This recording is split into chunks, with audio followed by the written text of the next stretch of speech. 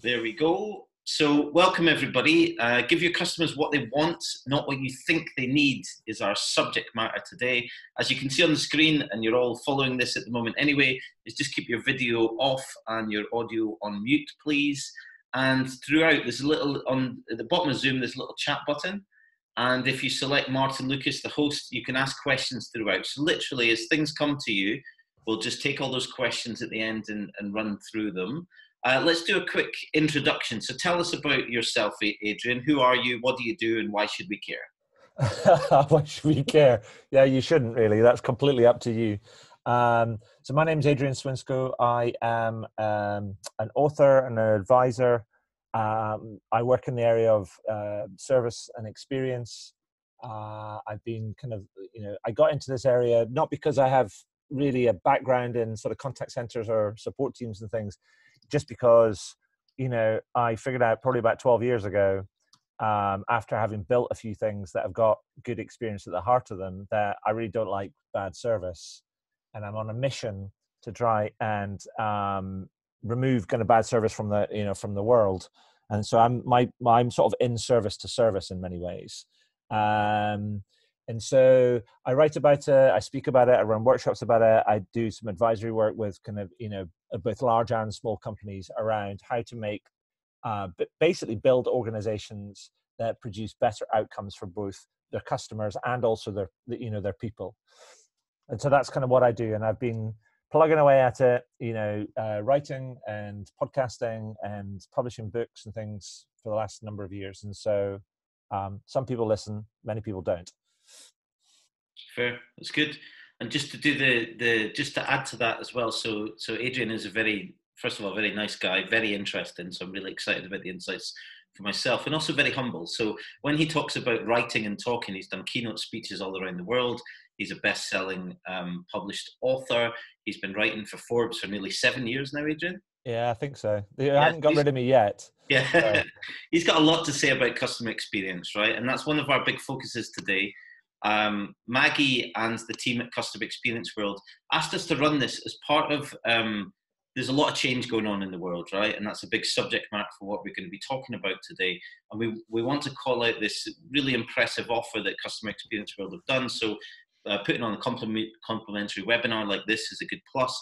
But what they're also doing is a 2-for-1 offer on all of their tickets. So if you buy a ticket to the Customer Experience World event in London in May, it's now all going to be streamed. So you're also going to get a ticket to the Johannesburg one as well, and because of time zones and the fact they've got similar intent in terms of customer experience, they've got different speakers, different topics, things like that as well. So it's a good offer. From what I understand from the Customer Experience World team, it's been well received. And hopefully you'll get a good insight as to what those events could bring to you based on what Adrian and I bring to the table. And what we're also bringing to the table, Adrian. Can I chuck in there, Martin? I think the also the thing is that we should probably hasten to add into that sort of mix is that, so I'm going to be chairing the events in London, or chairing the one of the events or actually a couple of both the events in London. But also we've got a whole bunch of speakers kind of lined up, but because we're going through extraordinary times, and we will be tailoring a lot of that kind of content to try and fit people's kind of concerns as much as we possibly can. So if anybody's got any ideas about questions that we can that we should be addressing or thinking about within the kind of conference, then stick them in the chat, and we'll take that on board, and we'll make sure we feed that into the agendas kind of going forward. Brilliant, thank you, Adrian.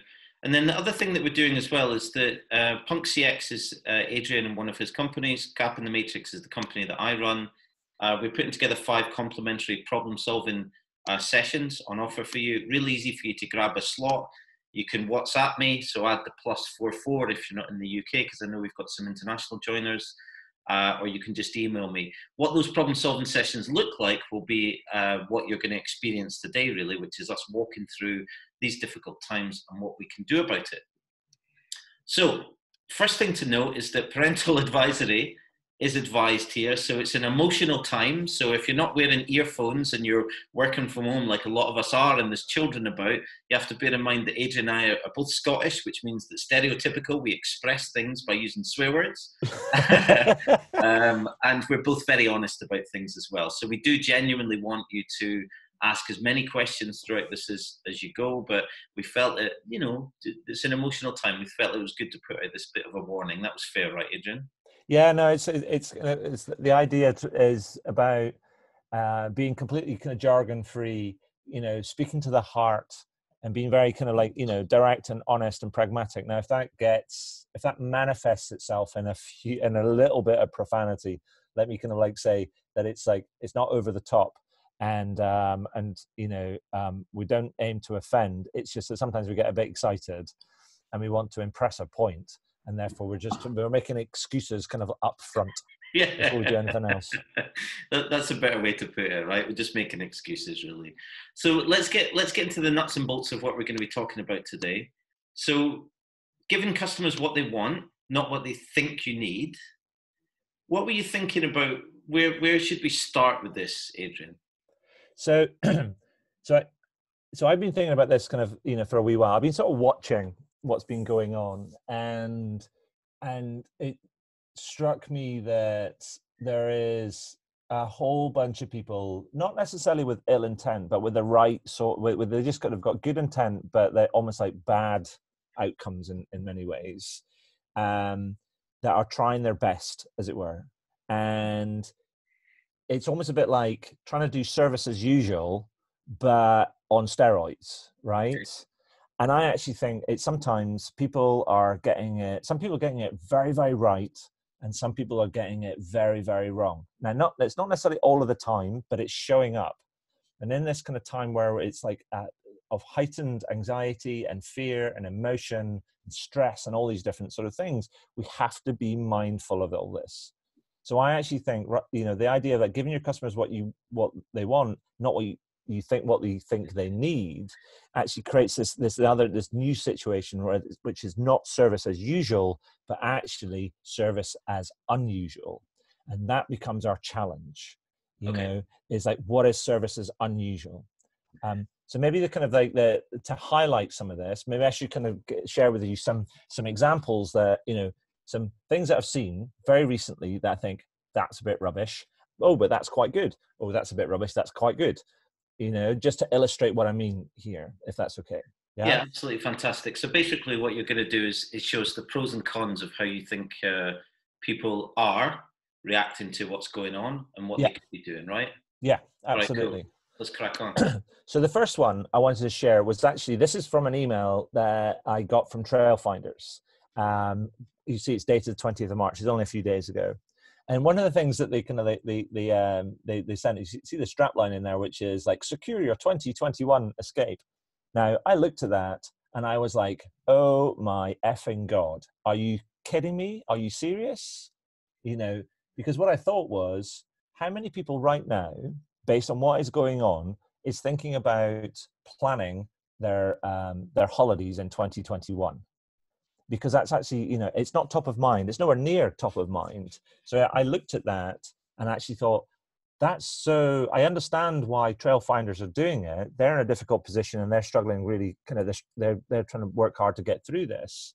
But it struck me as being, they were operating from their own lens, i.e. how can we help people book more travel, rather than from the lens of their customers. If that makes sense. Yes, I mean, it's psychologically, you find this a lot with brands, right? Where they're like, well, we've got product to shift, so we're just going to have to figure out a way to shift the product, right? Yeah. But to your point, the fact that they're opening with the words secure and escape are both really negative keywords that people are actually thinking not long term, but right now everybody's thinking very short term of like, how can I survive? How can I protect my family? How can I make sure that everybody's safe, right? So it's like a double negative, really. Yeah, I mean, it's like, I tell you what it does do is it brings back into stark and very, very clear focus the whole very simple kind of like construct that is, say, Maslow's hierarchy of needs. Right. Like a few weeks ago, we're thinking about, love and social needs and self-actualization and all that sort of top end of the pyramid, right? Mm-hmm. And this virus thing comes along and we are right back down at the bottom. Right. Okay. It's all about survival, security, safety, and all those different sort of things. And what Trailfinders do, and I don't want to, kind of just pick out Trailfinders, because I've actually subsequently received a bunch of other messages from them, and they are they're much better. So I'm not saying that they're all bad. I'm just saying I'm used to using this, sorry, trail finders, just to illustrate a point. Right. Okay. So Yep. then the next one, if we flip that, so that trail finders one wasn't a particularly great one, but here's one I thought was actually really good. And this is a screen grab off the Deliveroo app that I took from last week, which is dated the 17th of March. So they're quite ahead of the game, as it were, particularly here in the UK. And what the screen grab says is, look, they're saying, look, we know people are concerned about this. We know things that we're concerned about the contraction of kind of the virus, but we know people that need to eat, and people are self-isolating. People need to eat, but we also need to protect our delivery riders and drivers and things. So we're putting together in place in the app a process which says if you don't want food to be handed over to you, i.e. somebody gets close and passes it to you in the bag, then you can indicate on the app, and they will ring your doorbell and leave it on your doorstep. You can open it, they'll step back, then you can open the door and then pick it up and take it inside. Like, going, brilliant. Even better is they also turned around and said, however, we're also going to equip our riders and our drivers with the ability to select that option too, so they can then choose to protect themselves. And I looked at that and I was like, oh, I like that. It's just so kind of like two-sided thinking, empathetic on both sides. They're like, we know kind of like what is going on, and we understand it. We understand the service that we're doing is important, but we have to look after people and everybody on all sides of the piece. If that makes sense. Yeah, that's a brilliant one. We had a comment from a lady called Amanda saying that Uber's done the same thing here, and that's in Cape Town in South Africa. So that's really cool. Awesome. And then, so if I think about the next one, and it's another travel example, but I'm gonna pick on them anyway, is because it's dated 18th of March, and it's just another example of sort of like people thinking about, comes back to that point, giving people what they think they want rather than what they need. Right. So EasyJet, the one this was an email that they got, I got from them, and it was all about like, and the strapline leads with winter 2021 sort of like flights, like winter sun, getaway, go ski, and all that type of stuff. They're like going, we're bringing our schedule forward so you can book these flights with us now. Now, in the midst of all that, if you remember, things are moving fast right now. Around the 18th of March, the news is dominated by, well, in the midst of all the kind of the coronavirus sort of stuff, it's also kind of dominated by airlines kind of like thinking that they're going to go to the wall, that they're going to fail. So you look at it and go, where's the security in that? You're trying to flog me flights right now. Then people are hearing on the news, well, our airline's going to be around right now, in kind of like 6 months, given that we haven't gone through it. Now, if you read further down, they're actually kind of like saying you might have flights booked with us right now, and therefore we're bringing our schedule forward to allow you to kind of like shift the bookings at no charge to you. So they've waiving the charge administration, the date change or flight change administration charge. Yeah. So they can actually book them further out. Now, the problem is that bit of that the important part of the message, which is you've got flights booked, you might want to change them, gets lost in the whole thing. Buy more flights for winter 2021.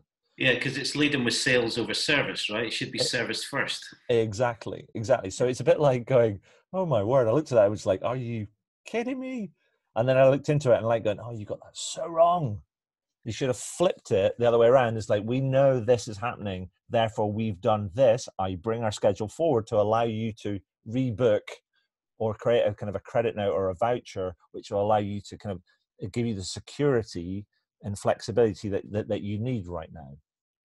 Yeah, and to be clear, where we're getting to so far, we're not saying that sales is bad. We're saying it's about the flow and what you're actually understanding about what your customers need to know right now, right? Yeah, absolutely. It's not saying about sales is an essential part of business, right? But it's actually, we've all probably been in front of a salesperson who is just clumsy, right? And it's just not. It's not cognizant of kind of what's happening in front of them. And then you take this other example, which is another one which comes from Australia, which is kind of being reflected in other parts of the world, where They have started, given that there's been a big run on lots of different kind of products, they've actually put together a program where they have got dedicated times early in the morning that is only for pensioners to shop and all the vulnerable customers. And we've seen and I think that's interesting, and it's really good, because they're actually starting to respond to the customers that need the most help and prioritizing those that need the most help, right? Yeah, absolutely. The challenge with we're seeing that getting replicated from all over the world. The problem with that is that we are seeing a lot of people acting irresponsibly and stupid and recklessly, and trying to get in on those kind of like these dedicated times, because it's all about them, what they want. So they're neither elderly or neither kind of like vulnerable or disabled or whatever. And so those things are, if you're going to do those things, you have to do them. You have to police them, or find a way of policing them to help the people that need the most help. Okay, wonderful. And then not the final one. There's the penultimate one, which is just tragic. And I'm ashamed to say it's from a Scottish hotel. So the gentleman on the left hand side is a gentleman by the name of Alvaro, and he worked in a hotel up near Aviemore in Scotland.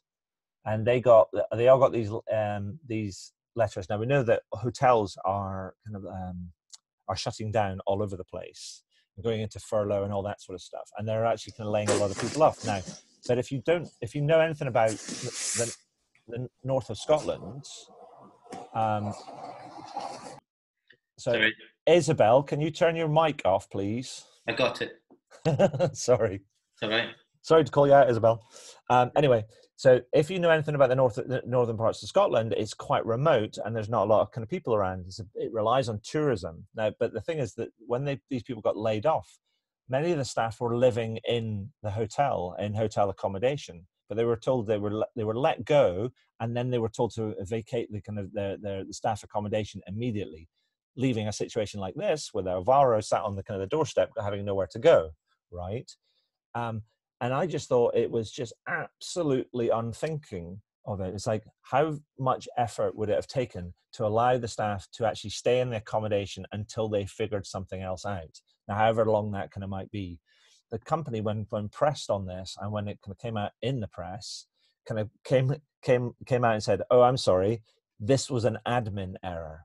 I'm like going, "Are you kidding me? That's not a kind of that letter. If you read it, that's a composed letter. Somebody has to sign off on that. How can that be?" There's no free thinking AI machine writing letters based on admin at the moment. No, this is an exceptional situation that somebody's responded to, and then there's kind of process and procedure, whatever has come down, and it's had it'll have, and this is not isolated. It's having an incredible impact on people all over the world. Now, here's the interesting thing: is customers remember this sort of stuff, right? These sort of times, right. It will bring out both the best and the worst in us. And here's the interesting thing: is that in our memories, we remember the stuff that kind of disappoints us, right, or that encounters failure, or anything like sadness, or anything stuff, in the range of between 5 to 15 times longer than anything that's to do with kind of joy and surprise and delight. It reminds me of the old 10 to 100 rule. We got taught that. I started in call centers back in the day, and we used to get taught that rule that if humans have a positive experience, like a really positive, happy experience, they're likely to tell 10 people. If people have a really negative experience, which is your peak emotions in terms of psychology, right, they'll tell 10 people. And because humans love fear and love survival, right, they're more likely to tell 10 other people. So if you put bad experiences to one person, that's 100 people that are going to hear about it. So the idea about liking fear and all that sort of stuff, it's not that we didn't like it, it's we do actually, psychological studies that have shown that we do remember all that sort of stuff kind of much more clearly and for longer, because it's all related to the stuff that goes on in the back of our head, sort of in the kind of our amygdala, and it's to do with our survival instinct. Right. I mean, these are all lessons that we hold on for a long time, because these are kind of things that we learn and that keep us alive. Right, which takes time to people doing good stuff, right? Yeah, and then final one is here's a brewing company up in Scotland, in just outside Aberdeen called Brewdog. I don't know if you've heard of them, but they're doing some amazing things, sort of disrupting the brewing market. And they realised that there's this massive shortage of hand sanitizer, but they also realised that they've got a production line that deals with alcoholic products. And so what they've done is they've repurposed their manufacturing line to make what they've called kind of brew gel, which is punk hand sanitizer.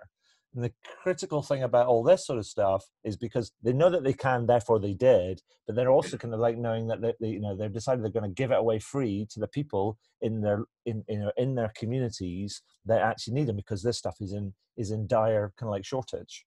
Yeah, brilliant. So it's just kind of like going, it's doing the stuff not just for profit, but it's doing the stuff because you can. Right, cool. So we're getting some good interactions and some questions coming in anyway, but just a reminder throughout this, if anything comes to mind, any challenges, any thoughts, any frustrations, any questions, whatever, just select my name, Martin Lucas, host, in the chat and Zoom, and you can ask questions. So that takes us to the service as unusual. So we've looked at some challenging examples and we looked at some really positive examples. What do you think we should do next with this part 2 stuff? How do we put ourselves in the customer's shoes? So that's all very well. I mean, like, so yeah, like you say, it's like there's some great stories in there, and these things are flowing. It's like a hose pipe right now. Right. But the question is like going, what are we actually going to do? So why don't you take us through the kind of some things around what can we do to put ourselves in our customers' shoes to help us see things through their eyes, and therefore allows us to kind of minimize the mistakes that we might make and maximize or optimize or amplify the good things that we can do that will really help and that will really matter. Yeah, cool. So just before I kick into that, Adrian did the intro at the start, right? I was waiting until we got to this section to talk about me. So, by the way, who are you? Yeah. So Gap in the Matrix was the 4th business that I've done. And I gave up 4 years of my life, didn't have income for 4 years because I felt that there was a huge gap in the market. And that was based on 95% of all the decisions that we make in life is based on emotion. This comes from Professor Zaltman at Harvard. And if you think about how emotions are triggered, it's based on psychological meaning. So the consumer, us, all of us on this call, we apply meaning to every single piece of service, of sales, of data, of advertising. Like you make 35,000 decisions a day, every single day, most of them unconsciously. And it's all based on all these things that come at you. And most of your decision making is, I'm not interested in that. I'm not going to engage with it. So we spent 4 years figuring out how do people actually make decisions and what are all the triggers that sit behind it. Because if you can understand that, you can understand how to give people better experiences, better service, and what your brand, service, and yourself means to other people, right? So we don't believe that the world's set up to take advantage of it. I'll give you one kind of insight about this, and then we'll move on to what we can actually do about it, and also how to understand yourself a little bit better. So the problem, in our opinion, is a structural issue, and here's a big stat that sits behind it. So only 1.61% of Facebook ads are interacted with. That means that 98.39% of ads don't get clicked at all on Facebook. It's $54 billion of spend, and it's 4.832 trillion ads. And you might say, well, how does Facebook survive then? It's one of the world's most successful businesses ever. Well, it's an economic situation, right? Because most people are putting in $10, and if they sell $100 a product, they're happy. And that's all well and good from a business. I get that from an advertising point of view. But from a customer's point of view, that's why we all of us pretty much, feel quite frustrated that we get sent lots of irrelevant ads, lots of irrelevant content. And it's just, in my eyes, advertising is just a part of how you service people. Because if you're giving them relevant insights at the right time, whether it's product or all the stories that Adrian just took us through, then people are going to respond better. We had to look at this in multiple different ways. We looked at the personality data. So not picking on Facebook for the sake of it, but we all know the Cambridge Analytica scandal, where what they did was map about a bunch of personality tests. And then they used the email of the people that took the personality test to then, if you're a software bot, and this is still true today, a software bot can see the email that you log on to on Facebook, LinkedIn, and Twitter, and it means that it can associate you from over here to over here, right? So that's what they did with that kind of data. It's pretty onerous. It's probably it's quite frowned upon, in my opinion. Programmatic is similar. So programmatic is that stuff, you look at a website and then it bothers you. because you didn't buy it. It just sends you loads. Every other website you go to, it pops up product. Yes, Adrian? We have legislation kind of like that sort of that prevents human beings from doing that. It's called stalking. Yeah, absolutely, right? And restraining orders. Yeah. And don't get me wrong, I mean, my lifeblood, most of what I'm doing as an organization is helping people improve their sales and marketing performance, right? And services anchored under it. So I'm not having to go advertising. I'm just explaining that most of society is not built to understand how humans think and knowing how to serve them based on what they represent, right? So we've become too transactional, too robotic, less human in what we do. And most of what we do points away from emotion. It kind of fears it. So what does that mean? Is if you look at what's going on in the world at the moment, right, we've got the negative side of how people are reacting to this situation is that we've got a lot of herd mentality stuff going on. Like you could count really quickly the amount of emails that you've received from people where they've just got a really general update to do with this virus stuff that apparently is going on, right? And there is no apparently about it, Mark. Yeah, no, sorry. So it was a wrong turn of phrase, right? My point is that brands that know nothing about this are sending emails about the virus that's got nothing to do with their service, nothing to do with what they're changing about anything, nothing to do with supporting it. They're just saying, we're aware of the virus and that's about it, right? And it's a classic thing in the psychological term of this herd mentality, where humans are followers by nature.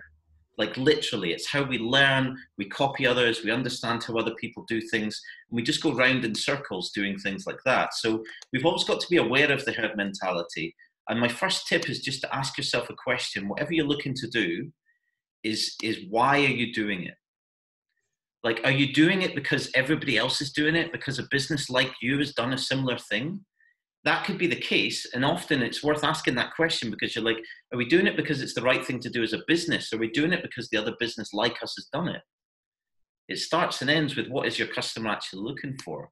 Because what we've got going on at the moment is a lot of panic. Is that panic fair? Absolutely.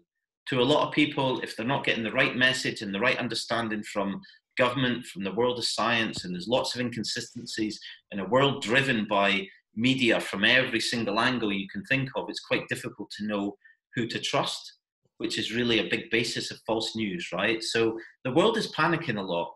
What it doesn't need is lots of people reaffirming that panic and talking about a virus in every piece of content that they send out. If you think about Adrian's examples, the ones that are winning are the ones that are saying we've done something about it or we've changed our service. My personal favorite was the Deliveroo one. It's just said, right, these are the circumstances. You need food. Here's how we do it. Here's how we keep it safe. And here's how we can drop it off. Done. They've just taken their service and said, right, if we understand and put ourselves in the customer's shoes, what are the current barriers that would stop them engaging with our service and how can we make it better and serve them better? Yeah. Part of the thing that moving on to different ways to understand yourself as well, right? Because a lot of this comes down to how you currently think about things. We've all got a pattern. We've all got a mindset in our brain, right? And your mindset is a pattern of thinking. That's what it is. Pattern of thinking upon the pattern, thinking upon pattern of thinking. And the thing that I always point out to people is what I call the efficiency trick, because the brain automates as much as possible. If you think about when you learned how to tie your shoelaces when you were a kid, it was left over, right over, middle, and then you got shown and you tried it and you messed up and you tried it and you got it right, you tried it, you messed up and you tried it and then you kept getting it right. Right? So when was the last time you thought about having to tie your shoelaces or how to button up a shirt or how to dress yourself or how to make your morning cup of coffee? That's the brain's job, right? It's an organ. And that organ is built to automate as much as what it can as possible. But that's also true for thinking. It's also true for bias. It's also true for selection. It's also true for the people that we decide to hang out with and the ones that we don't and the brands that we like and the brands that we don't. It's always worth asking yourself a question, particularly in moments of crisis. And again, not wanting to challenge yourself, not to be part of the herd mentality, not to be panicking, is like, why are you thinking the way that you're thinking? Why have you got to that decision? Because in this world, we're being encouraged because of technology to do things quicker, to react quicker. We all feel super short of time. But if you can just pause and just ask yourself, why am I doing that? Am I doing it because I understand what the customers want from our brand and scenario, or am I copying other people? I find the efficiency trick's a good one. Is that cool, Adrian? Yeah, no, nice one, man. So whether you're on mute or not, here's what I want you to do is when you see this next slide, I want you to shout out what you see. So hopefully everybody's ready. I'm about to click it. So just literally shout out the first thing that comes to mind. Grass. Cool. So I've done this test in various places around the world, right? And it's a psychology test that's been checked by a number of different people. It's not from me, it's from a university. And if you were raised in a Western culture, you will say a tiger. And the reason that you'll say a tiger, 86%, sorry, of people will say a tiger. And the reason they'll say a tiger is that in Western education, from the youngest age, we're taught to look for the most dominant object, right? Or as Tessa just pointed out, if you're raised in an Eastern culture, 83% of people will say a tiger in the jungle. Because in Eastern culture, you're taught from the youngest age to look, whatever you see is to look at the relationship between things. And I find that a super fascinating example because if you've ever been in a scenario where you're on a call with different teams, right, around the world, and the boss runs you through something and he says, right, is this clear to everybody? We've got our KPI, and everyone's like, yeah, we got it. And then you get together a month later and everyone's done slightly different things. And the boss is super frustrated because he thinks or she thinks that they've mapped it out exactly as it should be. My point about this is how we see the world is not how everybody else sees the world. So it's always worth checking what we're doing instead of rushing behind things, because culture is the nuance down to you and your neighbor. It's not just your country and your region. It's got many different manifestations to it. Now we're going to play one more instinct game, and this is about products. So what I want you to do is to just shout out the product that comes to mind as the brand pops up. So the first product you can think of. So here's the first one. T-shirts. Here's the second one. More T-shirts? I have no idea. And then the last one. Outlet stores. Right, cool. So you're just an outlier, Adrian. So normally when I do this, Ralph Lauren normally gets polo shirts or jumpers. Lacoste normally gets polo shirts. Replay, if you're under 30, people are like, who's Replay? So obviously you're younger than you look, Adrian. And if you're over 30, most people will say jeans because that's what they were really good and known for back in the day. What's really cool about Armani is you generally get a massive range, right? Some people say suits, some people say aftershave, some people say dresses, some people say shirts, stuff like that, right? Because Armani's got that range and perception of a brand. The reason that I'm playing that is partly because I love fashion, but it's also about your instinct. So if you think about the tiger or the tiger in the jungle, combined with your instinct, what you're getting is a great insight into how you make decisions. And how you make decisions is based on how you, as an individual, see the world you've experienced, what's different about it, and all the things that sit around it. It's not the same as how your customers see you. It never is. And I often find that, sorry. I think that's a great point, Martin, because I think so the idea that you're kind of like saying is like we almost kind of like can get caught up in our this is how we think and therefore we're right because that's our natural bias is to be right but you're actually what you're doing is you're encouraging people just to stop and to be patient and to think, is this about me? Is it about me assuming stuff about my kind of customers that I think is going to work right? Is this about things, the system conditions that I'm operating in? You know, how will this come across as somebody else? Absolutely. So absolutely on the money. There was the most common thing that I find with humans, right? If you think about this automated brain, if you think you talk about them as if they're an alien species, you know. What, humans? Yeah. I don't identify as a human. I'm starting a new trend. It's like I'm a human who's non-human. Anyway, let's leave that. So the most common things with humans like me, right? Better. Thank you. is that the brain automates as much as possible, right? And we know that from tying our shoelaces. We know that from dressing. But the thing we don't think about is how we see tigers or how we understand brands. And my point about that is that your decision-making, your thinking, your interpretation of the world is as automated as tying your shoelaces. So I'll give you an example of what this can look like. So this is an example of what we call a customer first mindset. So getting away from like crisis mode, but just looking at like the overarching way that you can look at your service and how you deliver it to people is we did this project. This was all the things that we did for a global fashion company. And what we were looking at is that's a big list of stuff. I'm not going to run you through it all. My point about this is that rather than doing it brand down the way, which is often what you find, so this was a retail example, right? So most brands are going out and they're saying, right, HQ says that our store should be laid out like this, and that's how we should do it, and blah, blah, blah, right? The challenge with that is that that's pretty much the hierarchy of how every business is built. The problem is that it's top down.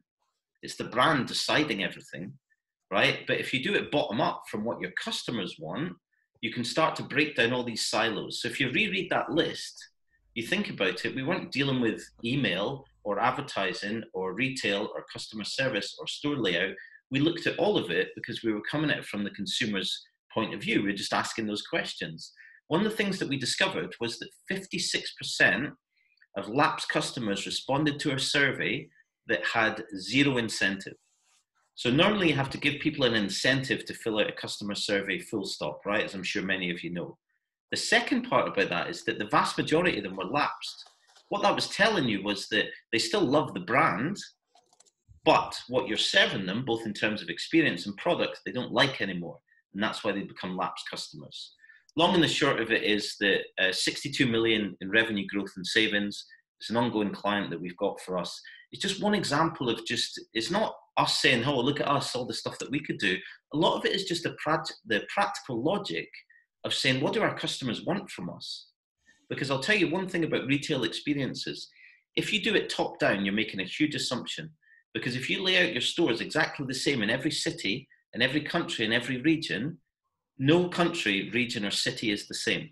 Everybody has different preferences based on different locations. And you can know that. Think about the last time that you traveled from the city or town that you live in to another city nearby.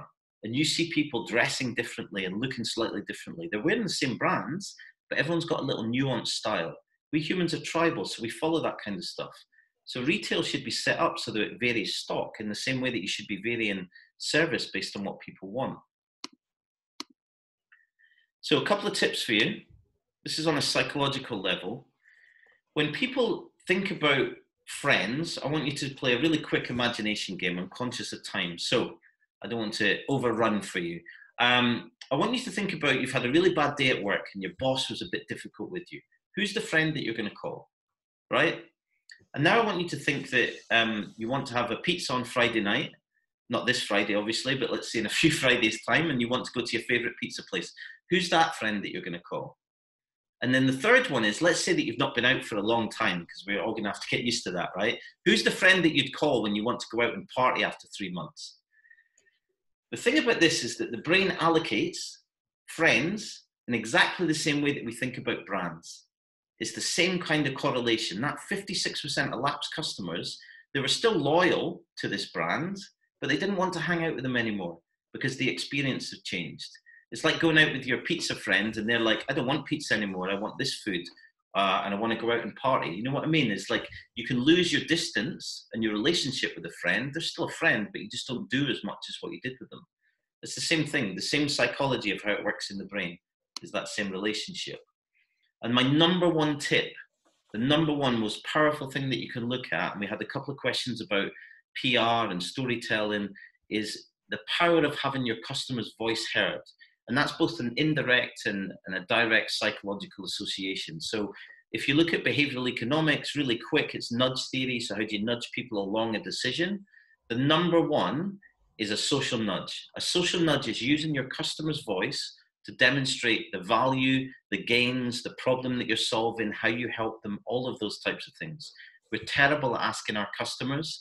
And even if we do, we're terrible about sharing it.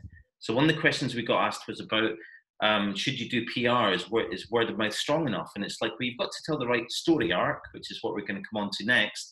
But absolutely, you should put your customer's voice front and center of all that you do. What do you think, Adrian? I think that's cool. Yeah, I mean, I think we need to kind of like pick up the pace because we're running out of time and we don't want to kind of like kind of do it. But like, so let's kind of think about, you know, what are the consequences of this? I mean, let me give you an example of something that, you know, about how you give your customers more of what they want. Let me give you an example that I actually saw playing out in a press article, kind of like earlier this week, actually on The Guardian. And Okay. it's related to the virus outbreak. It's related to people feeling wanting to take mortgage holiday payments around, this is some excerpts from that article in the Guardian that you can see on the screen, and people have been struggling to do this. Remember, this is kind of related to their financial and social and familial security, right? So they're getting angry that they can't do this. The government says they can do it, and then they're having to wait in line, sort of like on the phone for hours and hours on end. And what they've been struggling with is why many of these companies have not necessarily made it kind of easy for them. However, the interesting thing about that is within all that mix, you can see that the one in the second column on the right, where Lloyd's has said, actually, we've got a lot of people that have been waiting in line on the phone, but you can do this online. So there's a really interesting thing. So you end up with all this confusion, and Nationwide has been going, yeah, it's kind of look at us. There's no flies on us. You can do everything online. Right.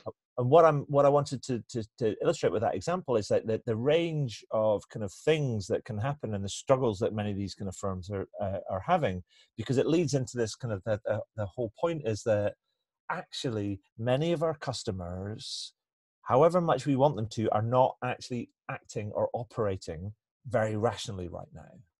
Right. So I actually kind of think here's some kind of things that I put together that I thought actually we should do this. These are some of the things that we should think about. Is first of all, we just all have to try to do our best, right? And that's it. We can't do any more. We just need to do our best. Now we have to set the bar pretty high for ourselves in that, to do our best. But the thing we don't need to kind of like fall back on, and this is where it gets slightly profane, I guess, is we've also got to hold ourselves to account, and we're not to be a dick. Right? If we kind of that, we have to almost get to a point where we apply a bit of a dick filter before we send anything out, any messaging, everything else, because it might be taken the wrong way. It might not be very helpful. It might be selfish. It might be insensitive. All these different sort of things. But we have to hold ourselves to a higher standard right now because we are in this kind of like exceptional kind of context. And the thing that we also got to do, this doesn't make our job any easier. But we have to communicate. We have to do it more. We have to do it frequently. We have to actually do it more than we think is necessary. We have to almost do it to the point where it potentially makes us feel sick because we think it's overload. But like what the previous examples can show is like not everybody is going to be able to find or be able to will see the stuff that you want them to see when you need them to see it. Right, so we almost have to over communicate. Right. We have to do it with openness and honesty. Don't make any assumptions about kind of people. And just keep going. Because, ladies and gentlemen, this is going to feel like the longest kind of like sprint that you've ever been in. Right, it's not a marathon; it's a sprint, but it's Right. going to go on for weeks, if not months. And so what we have to do. Panic. Yeah, don't panic. This is like realize it's going to be hard. Look after your customers, look after your people, do your best, don't be a dick. That's pretty much it. Because, if we can move on, Martin, just to the next slide, because the thing we have to realize, we have collective responsibility in all of this sort of stuff. And we're all customers in some way, shape or form, right?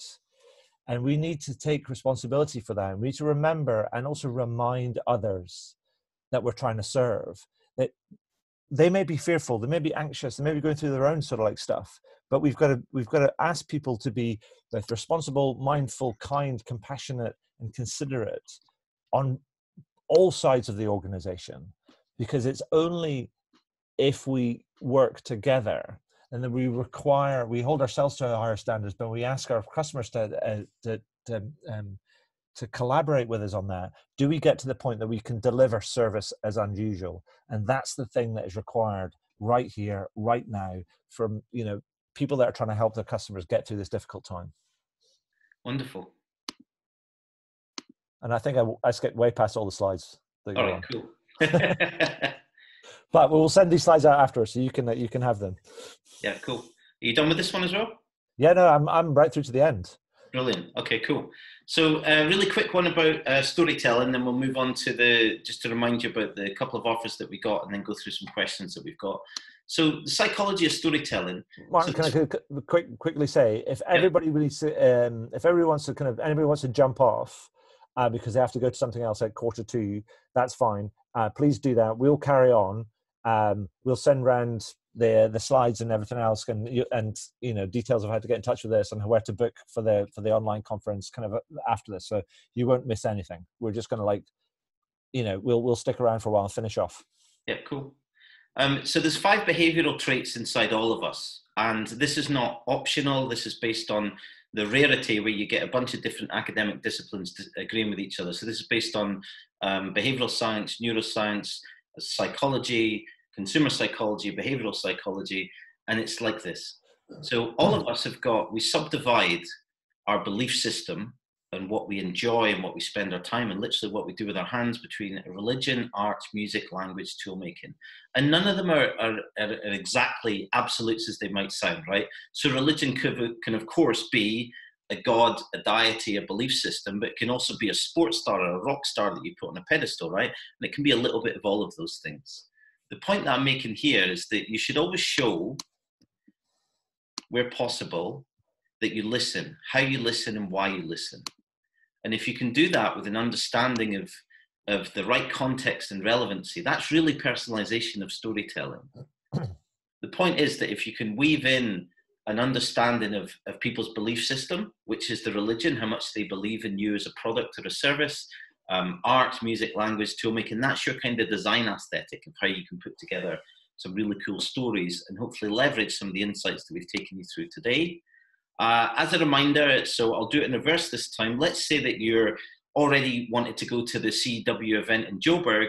If you purchase that, you're also going to get access to the stream for London as well, which means you get a fantastic knowledge bomb of 2 for 1, separated out based on when the events are. So you can get that on the CW website. And Maggie and the team will both be sending out this recording, as Adrian mentioned, along with the slides, along with links where you can grab all of these offers. Final point, just to remind you again, part of what we're doing with Customer Experience World is 5 complimentary problem-solving workshops. Now, that's less about Adrian and I just talking at people, which is like what a webinar is, right? It's more about you being able to say, these are some problems, these are some frustrations, this is stuff that I'm not sure about what to do. We'll give you a little run through of what that looks like, and then we'll jump on a webinar like this, a Zoom call, but it's private. It's just you and anyone you want from your team, or just you, Adrian and I. And that's what we're going to be doing again.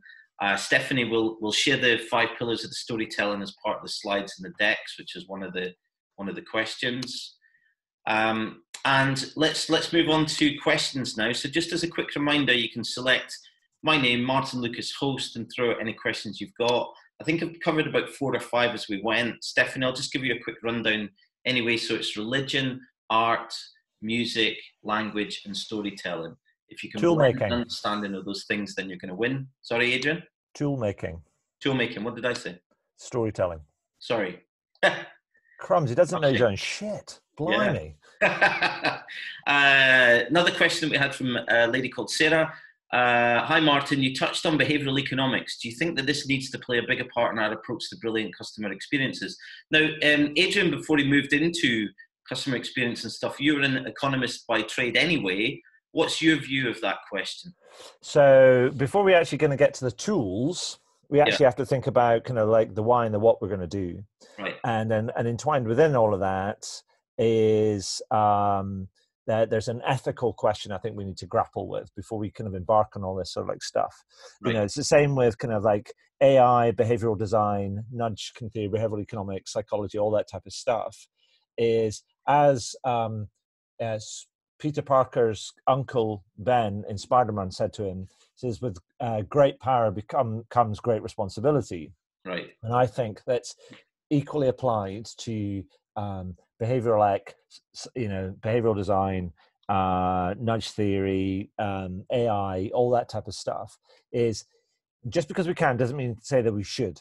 Right. And I would say some of the stuff is really powerful, but we need to kind of use it in the right way for the right reasons to generate the right outcomes for both us and our customers. So there's too many people that rush in, like you're talking about the kind of the herd mentality. It's like everybody's talking about this, therefore everybody ends up charges in and kind of, oh, we need to use this. You're like going, yeah, maybe not. Yeah, I find so. My just to add to that, to answer Sarah's question, is that I think behavioral economics matters. I mean, nudge theory is about moving people along to their decisions, right? But as Adrian said, is that there's been a huge overreaction to what it is. So if you go on a lot of e-commerce websites, they'll have stuff like 6 people just looked at this product. And what they're trying to do is use nudges, but it actually doesn't influence people or move people along where they want to get to. So it's all about understanding what your customers want and making that your core decision making, not just using nudges because your perception is that it'll help you sell products. Mm-hmm. I was dealing with a really large sports retailer yesterday, and one of the things that they're doing is they've got they're using a nudge thing that hovers on the screen, but it hovers on the screen on top of the lead image of their product, and it actually pushes people away because it stays up there too long. It has no relevance. So you're stopping people and creating a barrier from them actually seeing and engaging with the product. So it depends is the answer, really. I mean, Sarah, if you wanted, we could cover that in one of these problem-solving sessions if you wanted to dive into it. Adrian, I had another question I wanted to cover, but here's a comment from Ian Howe. Mm-hmm. This has come from him, so this is the first time I'll be swearing. Sports Direct could have done with a dick filter. There we go. There you go. Dick filter is a thing. Yeah, thank you for that, Ian. So one of the questions we had, Adrian, was that in your vast experience, I added the word vast to help your ego, just so you know. In your experience of customers and all the things that you've done, what's the one thing that you wish brands did more of, and one thing that you wish that they did less of?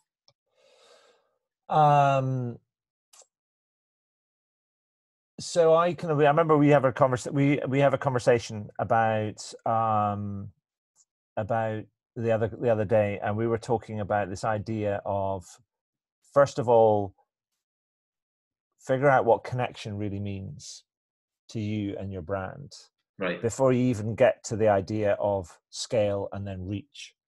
Is because we have to be honest about the sort of relationships that we want to have with our customers, and also the sort of relationships our customers want to have with us, right, without any assumptions, any delusions and everything else. And that can be really hard. But only when we do that will we think about actually what is the best way to engage them, to move them, to excite them, to kind of to enlist them, all these different sort of things, to serve them and support them, etc., etc. But we have to understand who they are. We're not doing stuff to them. We have to actually kind of consider them, like you talked about being a friend. He's like, and you wouldn't kind of like spam your friends, right?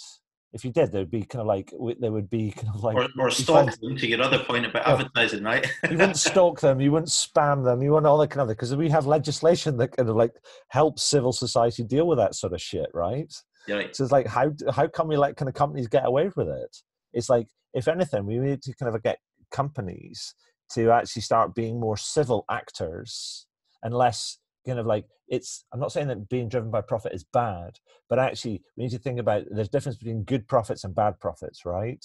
And actually I think we need to think about being a bit more sustainable, not in necessarily just an environmental sense, but just a broadly, a world sense, and being a bit more humble and what we're going to do and how we're going to do it and how we want to do it. Right, there we go. So first of all, thanks very much, Adrian, for your insights. Just absolutely fascinating. I love every session I have with you, whether it's a live webinar or just interacting with you. It's great. Now, from Maggie's point of view and from the friendship point of view, just to remind everybody, this is a great example, right? Customer experience world, the only gain that they get from putting on this kind of webinar is to thank you, is to say that we know that you're going through a difficult time, but here's a couple of Scottish guys that are going to swear a little bit and they're going to give you some free help and insight. So as I mentioned, Customer Experience World will follow up with the video of this, with the slides, with the 2-for-1 ticket offer as well, which is a great deal. You get to two lots of knowledge for the price of one. But otherwise, thanks very much for your time. We appreciate it. Apologies for running over a little bit, and we welcome any feedback. Thank you. Cheers.